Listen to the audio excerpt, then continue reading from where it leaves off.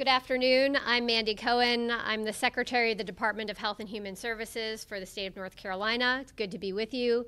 With me today is Director Mike Sprayberry. Nicole Fox and Karen Magoon are our American Sign Language interpreters.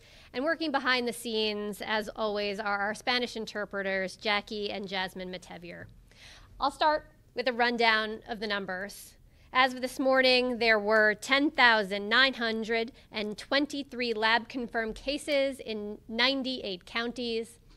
547 people are currently hospitalized, and sadly, there have been 399 deaths. So no graphs today, but we do have some new data news to share. Today's new feature is lab-confirmed cases by zip code. We've been giving it out by county, but now we'll be releasing it by zip code. This will be up by the end of the day today. We're doing our best not to crash the site again, so bear with us as we get a lot of information up on our website. As with all data, this data also has its limitations. There will not be data shared for zip codes that have less than 500 people and less than 5 lab-confirmed cases. So no data for less than 500 people and less than 5 lab-confirmed cases.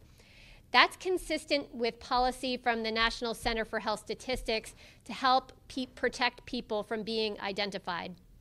Remember, that doesn't mean there aren't people with COVID-19 in those zip codes. We continue to hope to roll out new data as we balance our transparency, public health, and patient privacy work as we also work to respond to this crisis. We hope that new data will be helpful to everyone. Yesterday, we shared where we are on some of those key measures that we're looking at as we plan for easing restrictions. I'm pleased to see that we continue to do more testing, and we saw that yesterday. More than 5,300 tests were done yesterday, and the percent that were positive decreased to 7%. That's a great thing. As I said yesterday, we didn't get here by accident. I'm really, really proud to be a North Carolinian. Together, we've done what a lot of other states have struggled to do. We are putting ourselves in the best position possible for when we can ease those restrictions. And as we look forward to this month of May, that means moving forward gradually and getting used to a new way of doing things. Remember, there are a lot of North Carolinians who are at higher risk of serious illness from COVID-19, and everything we continue to do collectively to slow the spread of the virus protects our friends and our neighbors. About 38% of adults under the age of 65 in North Carolina have at least one of the underlying health conditions that the CDC has named as high risk, 38%. So we're going to have to be smart to keep our families and our communities safe and do all the things that we can. That's going to mean things like staying 6 feet apart from people when you leave your house. And if you can't stay 6 feet apart, that means wearing a face covering. Washing your hands for more than 20 seconds or using hand sanitizer frequently is going to be important. You need to stay home if you're sick. And if you're older or at high risk of serious illness from COVID-19, still staying home as much as possible is going to continue to be important. As I look at the data, I remain optimistic that the trends will be stable enough to move us into phase 1 next week. If we stay home now, we can put ourselves on a successful path to begin easing those restrictions and move forward as planned. You can make a difference to protect your family and your neighbors. Let's keep looking out for one another and staying home to save lives. With that, I'm going to turn it over to Director Sprayberry for a few remarks, and then we'll take your questions. Thank you. Thank you, Madam Secretary, and good afternoon. Today is day 53 of the State Emergency Operations Center's COVID-19 response. We now have more than 2,010 National Guard soldiers and airmen supporting food bank and school feeding operations. Those men and women have been extremely busy. stocking, sorting, loading and unloading, packing and delivering food as they support school feeding and food banks in a wide variety of ways. Today, we're adding additional soldiers and airmen to the Bladen County School Feeding Program to help give its workers some much-needed time off. We thank those Guard members for their very important service. You can also help make sure people are fed with a donation to a local food bank. Visit feedingthecarolinas.org to find a food bank near you or to donate online. Our logistics and sourcing teams continue to purchase, receive, and distribute personal protective equipment and other supplies. Yesterday, we received shipments of gloves, masks, and N95 respirators. We also shipped out to 33 counties and 2 healthcare coalitions. We've spoken a bit about recovery over the last week. On that front, we've been notified by FEMA that North Carolina has been approved for the Crisis Counseling Program. This is for all the counties in North Carolina who intend to help people in recovering from the psychological effects of COVID-19 by providing community-based outreach and educational services. This program also helps disaster survivors in understanding their current situation, mitigating stress, reviewing recovery options, developing coping strategies, providing emotional support, and encouraging links with others who may help in their recovery process. Crisis counseling is the only program currently authorized for North Carolina under FEMA's Individual Assistance Program. We continue to work with FEMA and other federal partners on additional individual assistance programs. As she just mentioned, Secretary Cohen and the DHHS team are rolling out new data on lab-confirmed cases by zip code. And, as she also noted, there will be no data for zip codes that have less than 500 people and less than 5 lab-confirmed cases. This helps people from being identified, and that's a good thing. We appreciate her team working very hard to provide the public and the State Emergency Response Team with more information to help us understand COVID-19 and inform all of our decisions as we move forward. Next week is Hurricane Preparedness Week. You will be hearing a lot more from me next week about that. But while you're home this weekend, it's a good time to check your family emergency kit and make sure it's ready for hurricane season. If you don't have a kit, visit the website at readync.org to find out how to build one. Don't forget to include things like wipes, hand sanitizer, and face masks that will help keep you healthy during this pandemic. Talk with your family about your emergency plan. If you have to evacuate, where will you go? Make a plan so you don't have to rely on a busy shelter during the pandemic. Staying with family or friends or at a hotel may be better options. If you live inland, offer to let family or friends near the coast evacuate to your home. With the current pandemic, we are all going to have to think a little differently to stay safe this hurricane season. I thank you for your efforts to follow the governor's instructions to stay home, stay distanced, and stop the spread. That's how we will all be able to ease restrictions. Keep up the great work. And, as always, don't forget to look out for your family, your friends, and your neighbors, and to call your loved ones daily. Guaranteed they'll appreciate it. With kindness and cooperation, we'll all get through this together as one team, one mission, and one family. Thank you, Madam Secretary, and back to you for questions and answers. Terrific. Thank you, Director Sprayberry. We'll open up for questions. Our reporters on the line can press 1 if they'd like to ask a question. We'll start with Chandler Morgan from WBTV. Hi, Director Cohen. This is Chandler Morgan from WBTV. Could you be more specific with how this zip code dashboard is going to work and where people can access it and at what time we should expect this? Thanks, Chandler. So in terms of the zip code data, it will be posted on our same dashboard page at dhhsnc.gov.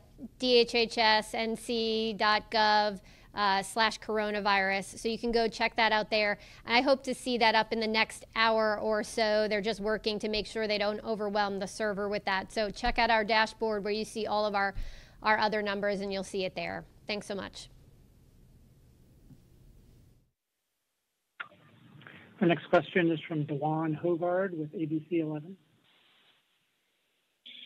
Hey, good afternoon to you, Dewan Hogard, WTVD. With something related to the budget, Dr. Cohen, I know that you were pretty clear with what you wanted in there previously. Do you have any thoughts on the compromise plan, or is that plan missing anything? Thanks for that question. And yes, earlier mentioned that there were some critical items around our public health response, around making sure we had funding for our rural and underserved communities, for behavioral health. And I think they're important on nutrition and shelter activities. So the good news is I do see those included in the package that came together after the House and Senate have done their negotiations. I don't think they're quite finished yet, or at least I haven't seen another update in the last hour. I know we were still working for some additional funding to some of our underserved communities, but I feel good about where folks have landed, including the priorities that we have articulated earlier in the week. So we'll look forward to having that funding go quickly out to our communities to help with response to COVID-19. Thank you. Next question is from Steve Harrison with WFAE Radio in Charlotte. Yeah, Dr. Cohen, thank you. I have a question about the charts and the way they've been presented. The state has consistently plotted new infections and hospitalizations with a y-axis of like 0 to 500 or 0 to 600. And then that's the way it is on the website today. But during yesterday's briefing, the hospitalizations were at 0 to 1,000. It seemed that, of course, makes the line appear much flatter. Why did you guys change the scale to yesterday? That question, and for being so detail oriented about our data. I will go back and look. I know there are a couple different designers who do our work in terms of making those graphs. So it may have been because the hospitals popped over 500, but I'll go and ask. I think that was just a design issue. I think the overall thing we want to convey about hospitalizations, they're largely flat, and even when we have modulations of even 50 to 100, that is largely flat in terms of the capacity of our overall healthcare system. So I think that's what we're trying to convey to folks, is that we're feeling pretty comfortable that even with small fluctuations, that is largely flat when we're looking at what are our hospitals able to manage in terms of capacity. And as we've been talking for many weeks, that's really what we're after here, right, is making sure that we're slowing the spread of the virus so too many people don't get sick at the same time, and so our healthcare system can have the capacity it needs. So I'll go back on the design issue there, but I think the overarching message is we are largely stable in terms of our hospitalizations, even with a small fluctuation. So it may have been, we did pop over 500 cases there, so that might have been the issue. But thanks for following our stuff so closely. Appreciate it. Next question is from Jonathan Alexander with the News and Observer. Hi, Dr. Cohen. This is Jonathan Alexander with the News and Observer. If the drug passes through trials, what will North Carolina hospitals need to do? Have enough remdesivir on hand to treat patients with COVID-19? And does the state have the capability to manufacture or acquire enough of the drug to treat hospitalized patients for 12 months? Thanks, Jonathan. I missed the beginning, but I think you were talking about remdesivir. Is that what you're referring to? And making sure that we had enough on hand, just to clarify? Yes. Okay. So thank you for that. That is a medication that now has shown some promising effects in some of our sickest folks. Obviously, there are a lot of folks across the country and across the world who have been greatly impacted by COVID-19. So the supply chain on that medication is an issue. We're working directly with that manufacturer to understand what are the ways in which we can get the right amount of supply here. I'll make sure our team follows up on exactly where we are in terms of supply here in North Carolina, because I don't know the specifics, but we'll get back to you, Jonathan. Thanks. Next question is from Ken Smith at WRAL-TV. Dr. Cohen, Ken Smith with WRAL-TV. Thanks for taking my call today. Getting back to the big news concerning the zip code information, what are the implications of that? Because up until now, it was just released by county. How does this help the information moving forward in terms of disseminating to people so they can have all the information in the interest of transparency? Ken, I don't know that there's a large difference here. I think, again, we're just trying to share as much information so folks feel like we are being transparent. I think many of us here in North Carolina very much identify with the county we lived in, which is why we share the information by county. It's how our local health departments do their work. So there were some other states who were releasing this information by zip code, and so we were able to sort of clean up the data, so we released it by zip code. And again, just another way for folks to visualize this. I would say that my researchers, if they were sitting here, would want me to share that zip code level data does have a ton of variation and challenges with the data itself. So we will tend to use county level data when we are looking at some of our indicators. But again, just wanted to have more information out there for folks to take a look at. Next question is from Cole Vilcharco with North Carolina Public Radio. Thanks for taking my question. I wanted to get a little more specific about the end of next week with the stay-at-home order, potentially ending or being amended. Are there any more discussions that y'all have had in terms of having different regions of the state open at different times? I know you've talked about how you don't want that to be at the county level. Yes, thanks for the question about as we think forward to how do we ease restrictions. And yes, we've talked about how at the county level it is really hard given the fact that folks live in one county, work in another, shop in a third.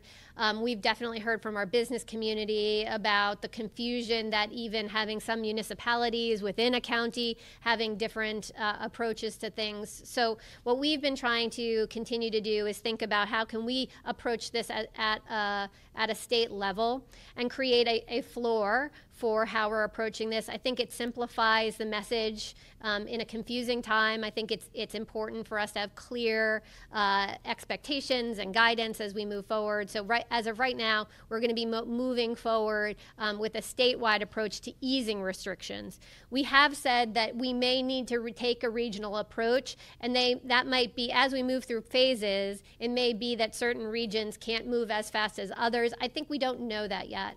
I think we'll have to continue to look at our data and understand how things are impacting our state. Certainly, as we see the seasons progress, we know that there will be folks who will visit the eastern part of our state in a different way. How will that impact virus and virus spread? All those things are things we're going to want to continue to look at as we think about a regional approach and could that be appropriate. But at least for now, as we think about easing restrictions, we're going to be doing that at a statewide level for next week. Thank you. Our next question is from Alexis Bell with Spectrum News. Hi, can you hear me? We can, go ahead. Hey, yes, this is Alexis with Spectrum News. I just had some questions about further clarification on the community tracing collaborative.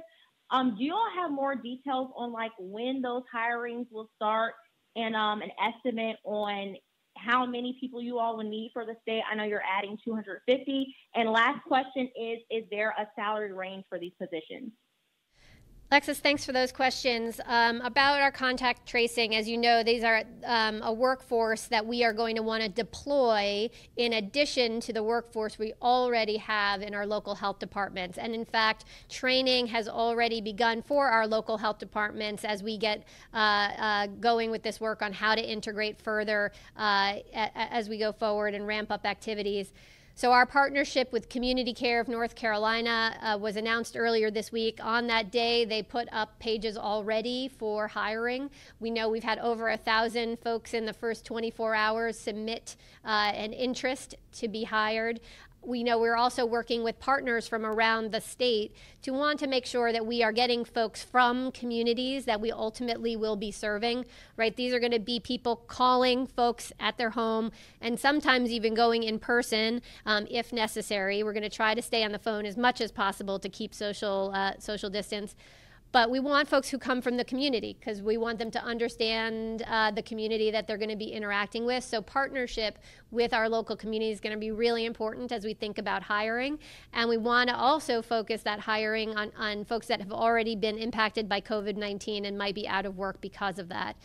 So that work to recruit is already underway. I know our goal is to have 250 new folks both hired and trained and be ready to deploy by the end of May. I think we'll probably be halfway there by middle of May. I think we'll do it in 2 cohorts in order to get all the training done and in some small group sessions. So work's underway for that. And if you are interested in being part of that team, there are 2 different kinds of positions. There are our public health folks that are going to do the tracing, and then there is some supervisor work. So there are different salary ranges and qualifications for each of those positions, but you can go see that on Community Care of North Carolina. Thanks for that. And our final question today is from Travis Fain with WRAL. Yeah, thank you. Travis Fain, WRAL, with a question for Director Sprayberry. I know you guys have a team vetting all sorts of offers of PPE and tests and whatnot from vendors. And I'm wondering how much, or are you seeing any attempts at profiteering or organizations that appear to be pretty fly-by-night? Thank you for that question, Travis. And so, as you know, we have been vetting vendors for several weeks now, and we have seen some vendors that may not be as the type of vendors that we would want to do business with. And so we're going through all those vendors. We're making sure that, that they are able to do business in the state of North Carolina, that they haven't been debarred by the federal government or by the state of North Carolina.